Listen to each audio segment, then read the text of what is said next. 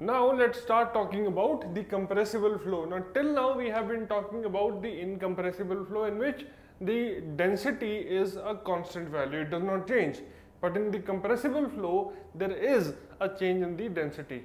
Okay, so we'll first of all look at the continuity equation for the compressible flow, because till now we have seen the equation for an incompressible flow. So the continuity equation says that this term is a constant value, isn't it, which is your mass flow rate.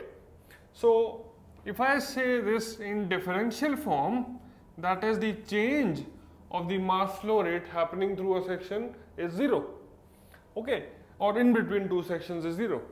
So when you look at this, let me take this as one term, this as the other term. So you will have AV into d rho plus rho into d of AV. Now in this equation I am not treating rho as constant, so this means rho is not a constant value, because now we are talking about a compressible flow. Okay, so let's resolve this further. So if you look at this part, you will have A into dV plus V into dA. A into dV plus V into dA is equal to 0, and you will have AV d rho plus rho into A into dV plus rho into V into dA is equal to 0. Now I will divide the entire equation by rho AV. This would give me an equation of the form which is d rho by rho plus dV by V plus dA by A.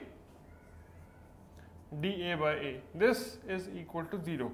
This equation that you have got is the continuity equation for a compressible flow, because over here we have also shown that the density is not a constant value for such a flow. So make a note of this. This is the continuity equation for a compressible flow.